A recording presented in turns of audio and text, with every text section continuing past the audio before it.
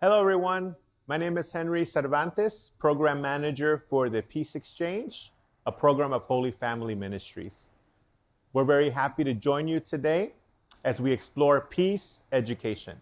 As part of the Peace Exchange program, we've developed a peace education program called Speaking Peace.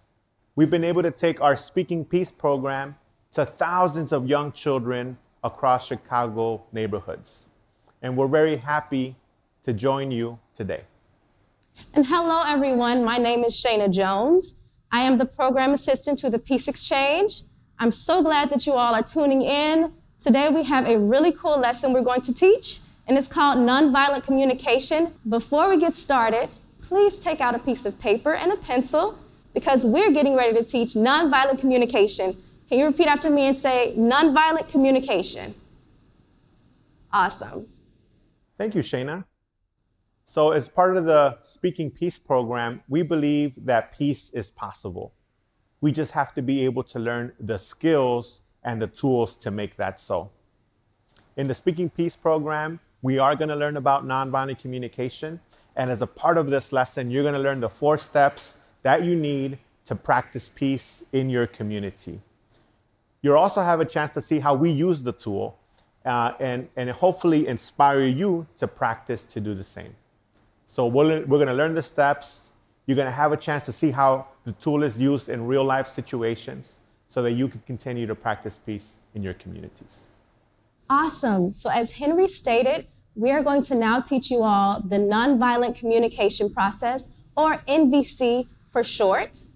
This is actually a lesson that we learned during our trip in India. So I think it's so cool. Make sure you all are prepared with your pencil and paper because we're getting ready to start. So what you're going to do is first label your paper 1 through 4. So follow along as Henry is writing on the board. 1 through 4, leave enough space, and make sure your paper is the long way so you'll have enough space for our drawing. Great, so let's get started. We're going to start off with step 1. So for step 1, please draw a circle for a head. You can follow along with what Mr. Henry is doing on the board.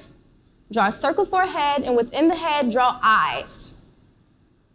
And from the eyes, you're going to write the step, observe. So now on your paper, you should have a circle with eyes, and this first step, observe. This first step is so important because in a conflict, we have to make sure we state exactly what we see and don't guess or add your own opinions. So I want you to repeat something after me. Say this with me. You can't argue facts, but you can argue opinions. And you might say, what do I mean by that? So let's use this example. Let's say I am on the grammar school basketball team. And so for my first game, I do pretty well. I'm a pretty good player on the team. But for my second game, I was not feeling the best. So I didn't score any points during that game. So there are 2 students that come up to me after the game.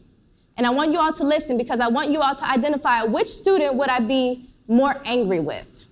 So the first student comes up to me after the game and he says, hey, Shaina, I noticed you didn't score any points. Okay.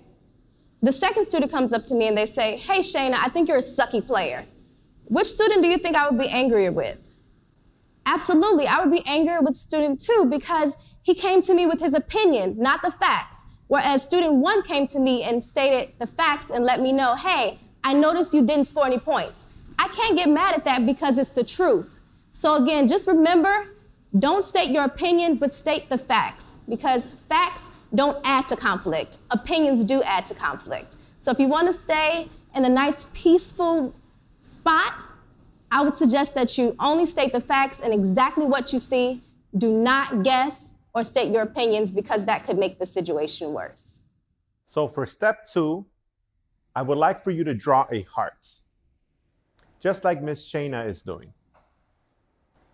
The heart represents feelings. So next to the heart, I want you to write the word feelings. In a conflict, feelings tend to come up. Now raise your hand if you've ever been in a conflict with somebody. I know I have. Have you ever been angry with somebody? Upset? Right? In a conflict, a lot of feelings do come up. And as peacemakers, we have to be very careful of how we express those feelings. So step 2 is very important. You have to be able to really acknowledge how you feel and communicate how you feel.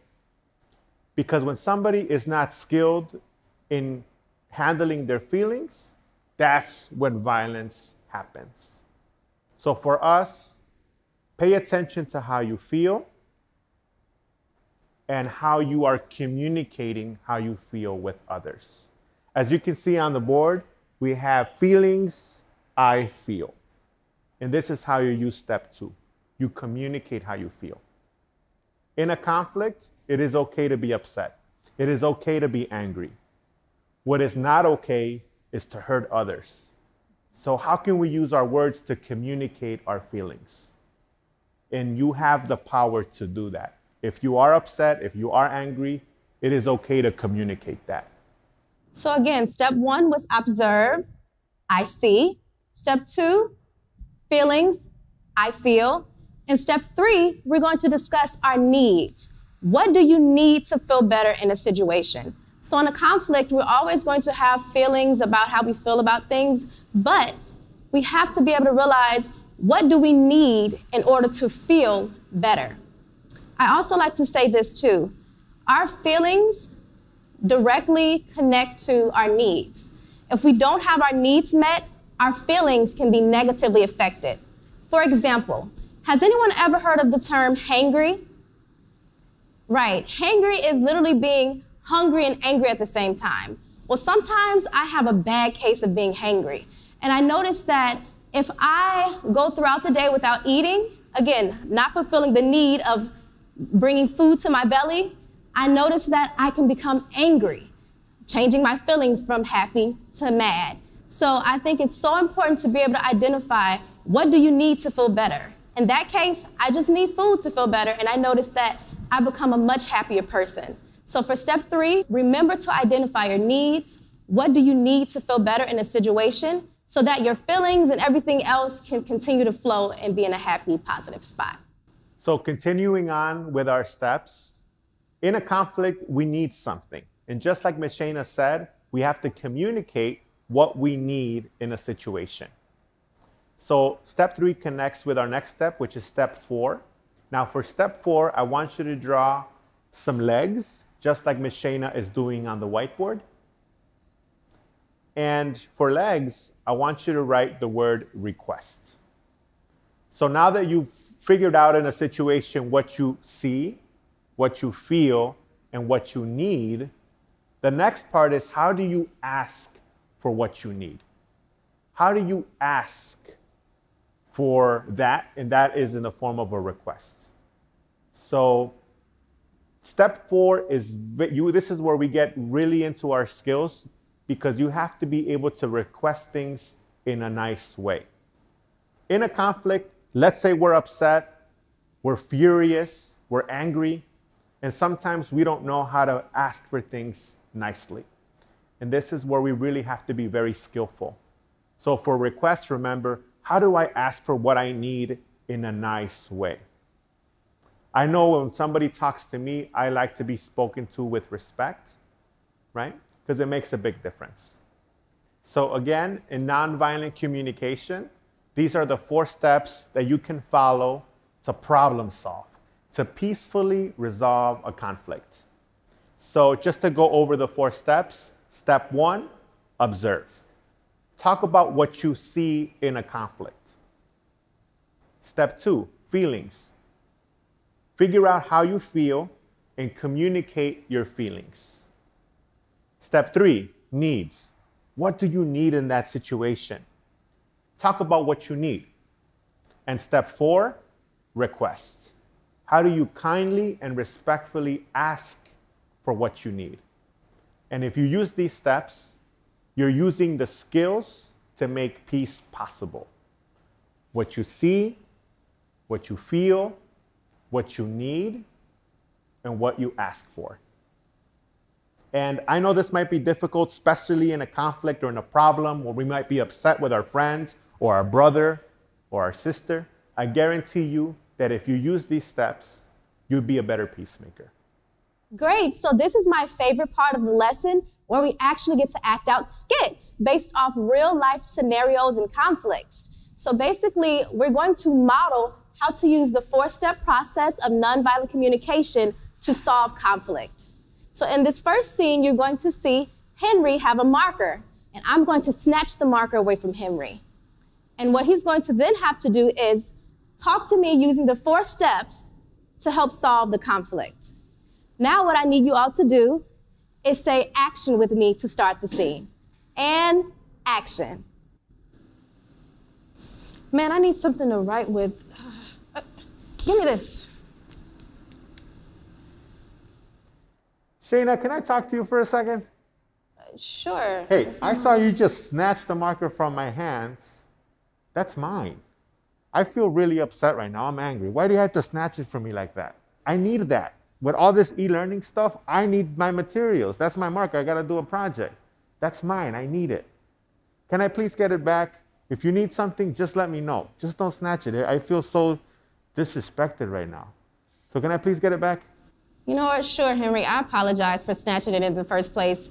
And I do understand this e-learning is definitely a lot. So I apologize. Will you forgive me? Sure. That's fine. All right. So let's do a quick recap of what we just saw. Henry said he saw me snatch the marker from him. He then said he felt very disrespected and also hurt. He talked about what he needed, which was me to give him his marker back. And then he politely asked for his marker back. And I was so happy to give him his marker back after apologizing. Now we're going to do another skit. Now, because of the new normal, with us having to wear face masks, this next skit, we're going to demonstrate how I don't want to bother wearing a mask. And so we're going to have a conflict. And so Ms. Shaina and I are going to demonstrate how we could use nonviolent communication in this new normal. Man, this is silly. Why do I got to wear this mask? Oh, it's so hot. Henry, can I talk to you for a second? Hey, what's up? So I see that you don't want to wear your mask, but I feel... It's hot, it's silly. I know, but I feel very uneasy and scared because your germs can spread without a mask. I need to feel safe in my learning environment, and so does all of the rest of our classmates. So I really ask that you put your mask back on so we can all be safe in our learning environment. Oh, I'm sorry, Shaina. I didn't know I was making you feel worried or scared. I'm sorry. I just didn't want to wear it because, you know, it gets hot around your face, and I'm sorry. Yeah, I'll put it back on. I'm sorry. I just realized how important this is to make everybody feel safe. It's not just about me. It's about all of us. Awesome. I'm sorry. No problem. All right, I'll wear it, all right? So as you can see, we just demonstrated another role play so you can see how we can use nonviolent communication during this new normal. In the skit, you saw that I didn't want to put on the mask, and Shaina did a great job in communicating exactly what she saw, how she felt. She felt scared, she felt worried. She communicated her need to feel safe, and she kindly requested for me to put on my mask. And it's important for us during these times to communicate how we feel and what we need. And as you can tell, I put my face mask back on.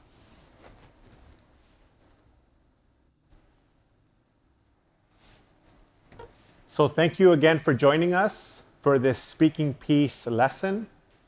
And remember, these are tools that you can use during this new normal. In this lesson, you saw us go through the steps, and you saw us do 2 role plays and how to use these steps to make peace. In speaking peace, we believe that peace is a practice. It's something that you do. Peace is a skill. So thanks again for joining us. Yes, thank you so much for joining us. I've had a great time being with you all and teaching you all this cool lesson. And I really want to add on to Henry and say, yes, practice, practice, practice. Again, you won't become an expert of nonviolent communication overnight, but as long as you practice on your friends and families and the people around you, I'm sure you're going to become great at it. Thank you so much for joining us. And again, please be safe.